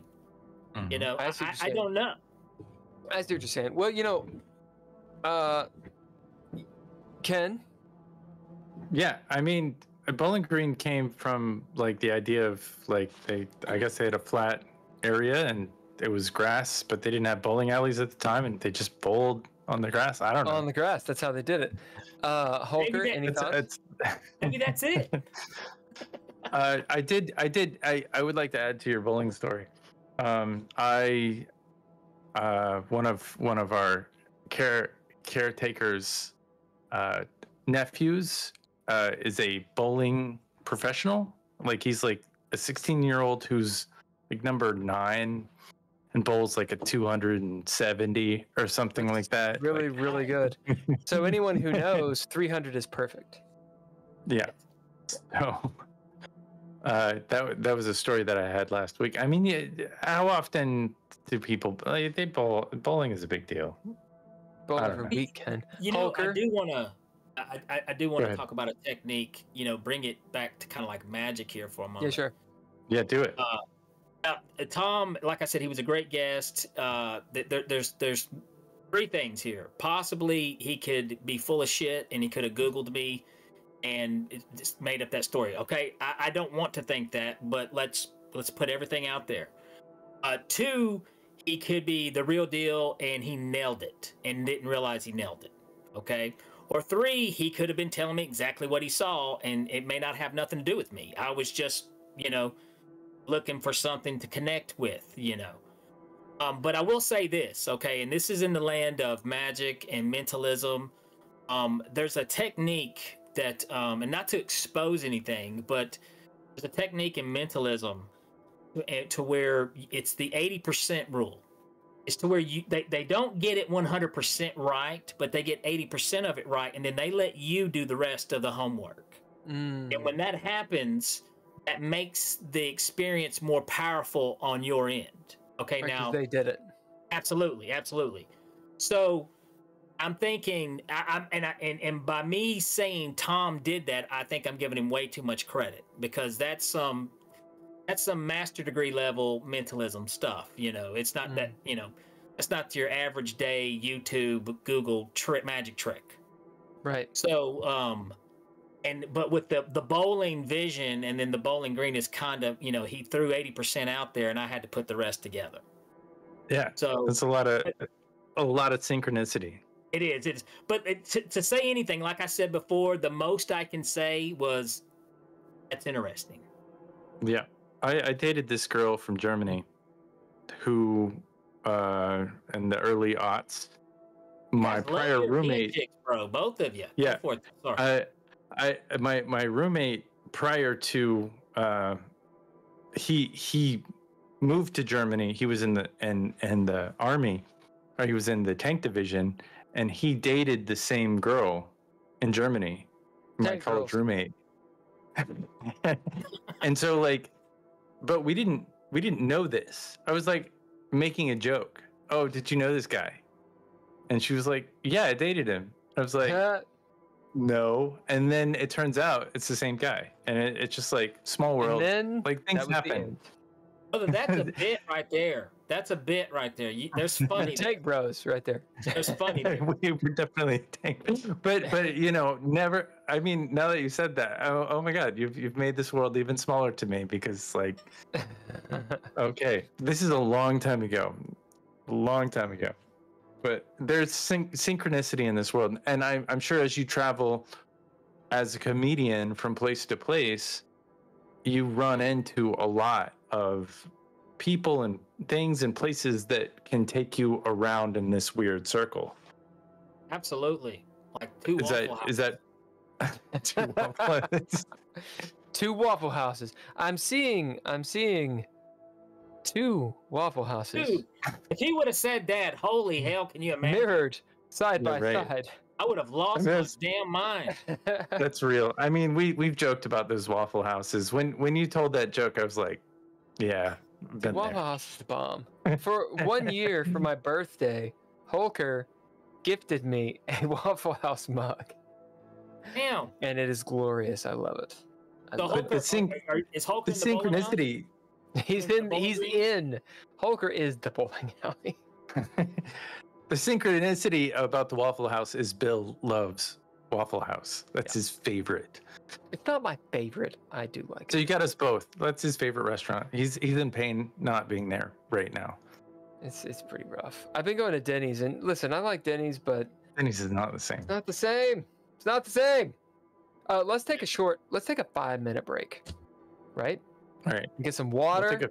Refill the bourbon. You want to do a 10-minute break? I mean, the 10 is. Go ahead. 5. I am running a little close on time here. How much time you got? I think. So I mean, are you guys doing a 5 or 10? What do you want to do? I mean, we can do a 10. We can do a 5. Or we could keep going. We could just keep going. If you're ready to keep going, Hulk and I can just manage it. True. Well, I mean, you know, realistically, I probably got about 10 more minutes, and I do. All right, you guys continue. I'm gonna go pee, and I'll be right back. Go pee. So, we were talking about. I'm a big fan of depression. Yeah. Does depression? Does comedy get you out of depression? Do you exploit it? Do you have depression? Do all comics have depression? I think most of your comics do. Yeah, it is a real thing. From pain is where you pull your humor most of the times. I don't care who you are. There's not a comic that ain't that. If you had an amazing childhood, you're not going to be a comic. So. If everything was perfect as a child, you know, you're probably not going to be a comic. You're going to be maybe a CEO or something, but you know, you're not going to be a comic. Yeah, I mean, I think it's just a coping mechanism that most of us learn as children of how to deal with those things, and it, you know, eventually it comes out. But I mean, would I say I'm a depressed person now? I don't think I walk around not knowing while I'm depressed. You know what I mean? But my creativity, writing jokes, humor, that is a way to cope and shield with stuff like that. Yeah. And so, do you think you're better off, like emotionally, because of comedy, because of doing this, or do you think if you didn't do comedy? Do you supplement into comedy, basically? Well, I think definitely better off if I didn't have this, and luckily I do have an amazing family. Now I am blessed to have an amazing wife and wonderful children. But if it was just me, and I didn't do this, you know, I don't know. You know, we don't know where I'd be. And do you think that you know, kids with depression, do you think it's a thing that maybe they should have in schools or something like that, to where like you get up in front of a group and do this sort of thing as maybe a whatever it is the kids do, a club or something like that? I think it's great, and like I make my son was in Maskers, okay. Mm-hmm. In acting, he was and did plays, and he was wonderful. He was super talented in it, and I hope my daughter does the same thing, because I think anytime that you can get in front of an audience and perform in any ways, it gives you this level of self-confidence that I don't think you can get anywhere else, and it's also a skill that you can take with you the rest of your life. Even if you do want to go to that 9-to-5 job, you've got this skill, you've got these things. So I think it would be great if they taught more of performing arts, and how to deal with these situations. You know what I mean? To find the humor in things. And, we say it all the time. People will, they say punch up, don't punch down, there's nothing funny about a homeless guy, but there isn't. You know what I mean? If you've got the skill level to find that funny thing about the homeless guy, fantastic, then you're good. If you're saying it because it's going to be mean for the moment, no, that's hacky. You're a douche. Sure. There's funny in every topic, even depression, even sadness. Sure. Are there any subjects that comedians should not talk about? Like when you're doing a set?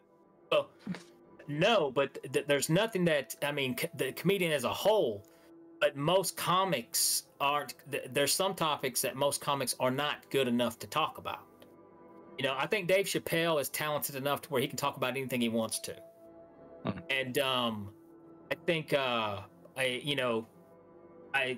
also, and I'll say this too, I think, this always bugs me when white people complain about black people using the N-word, and I'm like, for God's sakes, Whitey, you got everything.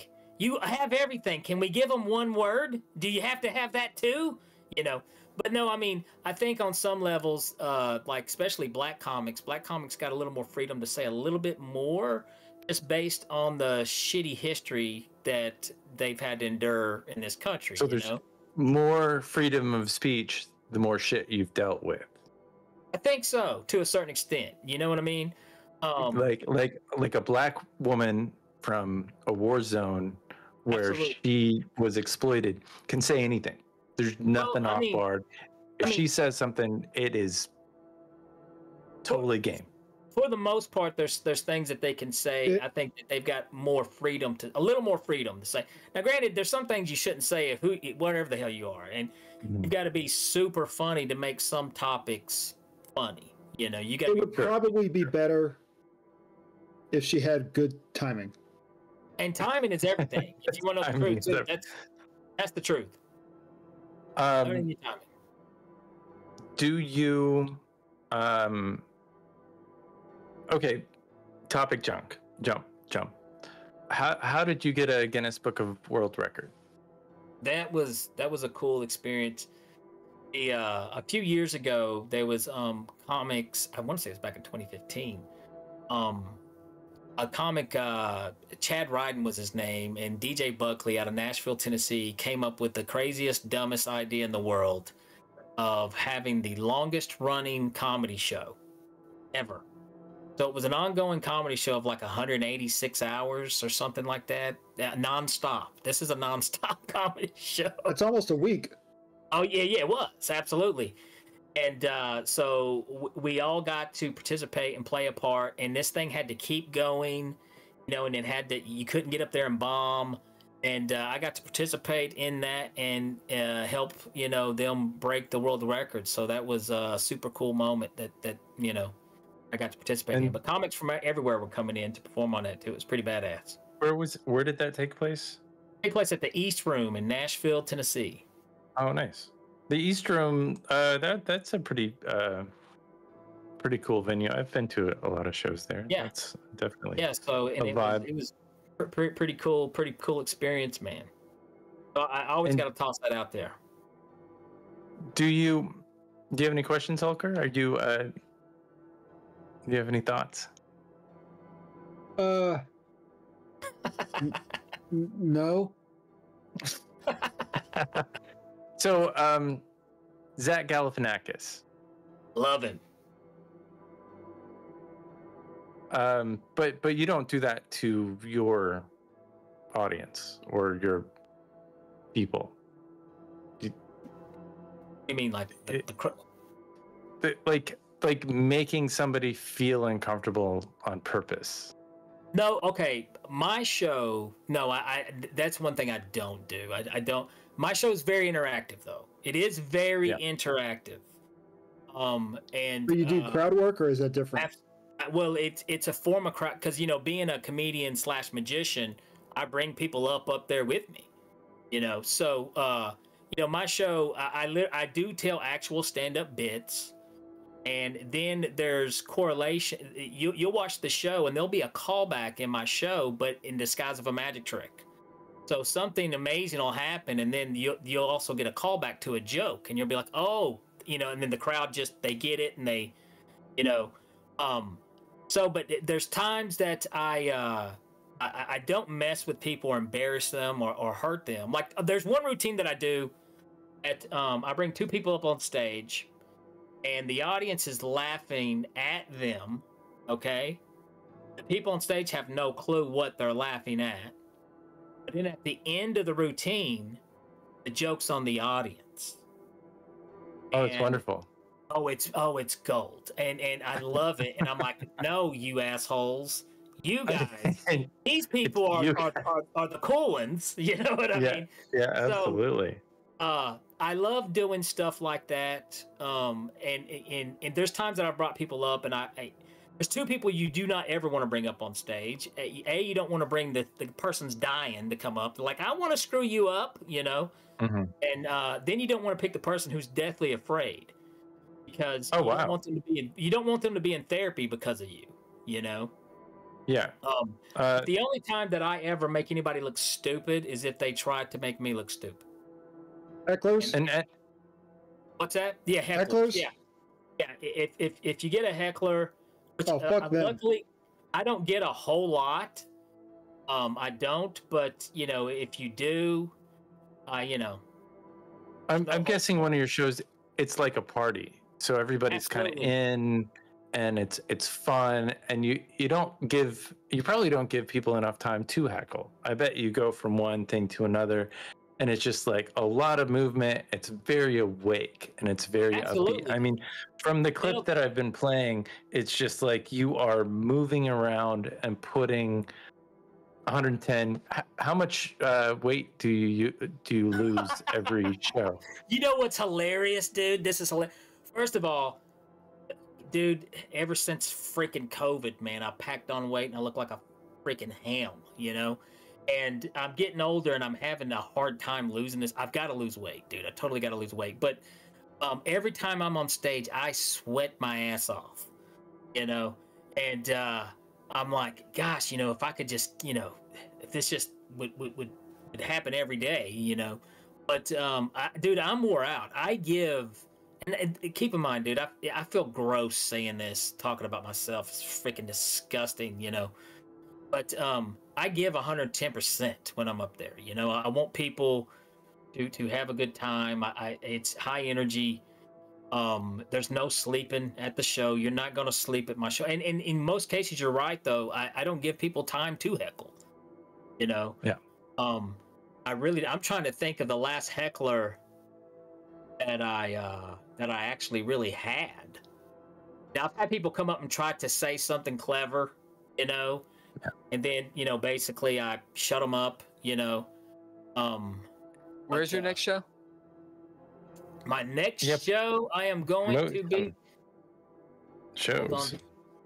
I'm going to be at the Thistle and Briar, and that's actually a Thistle and Briar.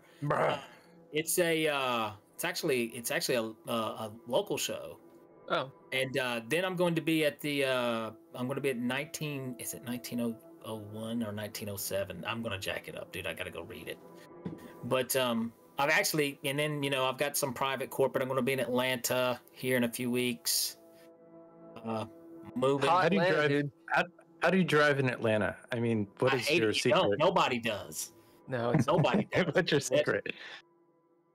Nobody drives in Atlanta. Watch Tron and imitate. Or LA. No one drives in LA either. Yeah, everybody drives in LA. After 10 o'clock, they drive. Between the hours of 10 p.m. and 4 a.m., people drive. I beg to differ. Everyone in the world, I feel like they import cars.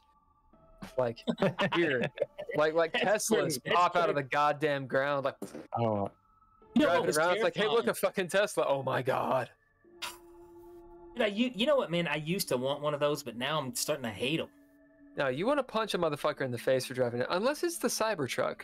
I would love a Tesla in LA traffic. I would love a Tesla in LA. No, it'd be great. I'm not the biggest fan of Elon Musk. I don't really care. I don't want to get into it because I know that Bill loves Elon Musk. But you're whatever. a bad It doesn't matter. None of this matters. I want a Tesla because if I lived in LA, I would want it to do that. Like it figures out, it stays in the lanes, and you don't have to hit. My knee would hurt because stop and go, and I think the people in the Teslas, you're anxious. You gotta drive like you're from Kentucky. What happened to you? Listen, motherfucker. When I drive in LA, I'm like, you don't. Yeah, but still, you got 2,000 RPM, motherfucker. I'm on the goddamn 101. If anybody doesn't know what the 101 is, it's a big old fuck all highway, which I avoid at all costs. I'm just like, people are like, fuck you, and their Teslas, yeah, sending out. Fuck them. That was my dick. That was my biggest culture shock first time out there, and seeing how people drive on the freeway. I was just like, damn, dude, this is it's nuts. a free for all way. Right. Soupy says, no thoughts, just vibes. My Plymouth Grand Voyager broke down. My alternator went out on the 10. And that was the hardest driving I ever did because the car would keep dying. But fortunately for me, the traffic would stop. So if I could keep the car moving, like just a little bit, I could keep the car on. So that's when I learned how to like give space to the vehicles in front of me and like ease in. Buck mode traffic. I don't see the point of owning a car in London. Can I do this real quick before I get out? Yeah, do it. Let's do a. I'm going to try to do a quick magic trick for everybody. Well, yeah, we were going to ask you to anyway. Yeah, like where's the magic? Participate. Even you, Hulker. What about Soupy and Buck Mud? Although they're on like a 20-second delay. They could totally do this if they want to. I'm going to turn my head to where I can't see what you're doing. Okay. This is what I need to do, and this is also straight out of. I saw that. This is straight off my comedy magic album, Dirty Tricks. Okay. I'm gonna turn my head, and I want you guys to hold your hands up. Hold up one of your hands right here. You got it? Yep. Okay. Now this is what I want you to do. I want you to imagine have an invisible ring on your ring finger. Okay, that's awful. Okay. Now, this is what I want you to do. I want you to remove that ring from your ring finger and place it on the finger closest to it. It can be either side. It doesn't matter. Either finger. Just place it onto a finger closest to it. You got it? Yep. All right, cool. We're going to do it again. This time, take the ring off that finger and place it onto the finger closest to it. You got it? Yep. All right, now I'm going to go out on a limb here, but I'm going to say that ring is not on your thumb or your pinky. So lower those two fingers. Okay? Oh, I know. You got it? You got it? Yep. Okay. Now let's do it again. This time, take the ring off that finger and place it onto the finger closest to it. Got it? Now go ahead and lower the two fingers that don't have a ring on it. I'm picking up some negative energy here. Hold on. My upsight vision. Jesus Christ. All right. There we go. I love it. I tell you what, man, guys, this has been a blast. Thank you for having me on. The Danny, got one more question for you. One more question. Go for it. One more question. What the fuck is going on behind you? Dude, it is coming a freaking monsoon outside. Oh yeah. No, I'm talking about the head. Oh no, dude, this head, man. This is have you ever seen the movie They Live? Yeah. Oh, the glasses. The Roddy Piper. Absolutely. They Live, and then also we got our very own Danny Whitson Magic and Comedy Prank Kits. You can order from DannyWhitsonMagic.com. There it is. There we go. Absolutely. There it is. But yeah, if you guys viewers, you guys want to hear dirty tricks, it's got stand up on it. It's got interactive magic tricks like that one right there that you can do while you listen. And it's got some original sketches that I wrote. So it's a dirty trick streaming on Spotify, Apple, everywhere. Fuck yeah. So and we have all of your stuff in the description. Danny, thank you so much for jumping on, man. Dude, this has been fun, guys. And Danny, you've been fun. Next time I'm in Bowling Green or Lexington or LA, when I'm out there, Los Angeles. I'll hit you up next time I'm in Knoxville for sure. Yeah, dude. Hell yeah. And dude, anytime you guys want to come on the tinfoil hat, hit me up. I'd love to guys. Fuck yeah. Some creepy stories. Holger, it was a pleasure meeting you, brother. Yeah, nice to meet you. If you're ever in Frankfort, Kentucky, you can stay with Holger. It's fine. Why would you be there? Awesome, man. You guys have been awesome, though, dude. Seriously, great podcast, man. I love it. Thank you very much, man. Thank you for being here. Ken, you want to lead us out, sir? This lightning bolt of electricity of a podcast has been brought to you by it's the Geeky Gamer Podcast. The Geeky Gamer Podcast. With Danny Wilson. You can find more about him this time. Danny Whitson Magic.com. I know I mispronounced your name. I realized the last time. Scored by all lowercase letters, Mr. Interrupt. You shit the bed, Ken. I know. DannyWhitsonMagic.com. Thanks to our Patreon.com /DreadLore members, and you too can be a Patreon.com /DreadLore Patreon member, just like Tim Roberts, Daniel Hulker, Nostalgic, Natalia Cline, Danny WhitsonMagic.com, and thanks Couchfire Media for the art and media production, as well as Twa. We don't need Replay to thank production them anymore. We don't need to thank because them they're I don't so like funny about them. I forgot to laugh. Did I steal somebody's joke? I don't think I did. Anyway, this has been the Geeky Gamer Podcast with Danny Whitson from DannyWhitsonMagic.com. All right, guys. I'll see you next time. Yep. See you, man. Bye.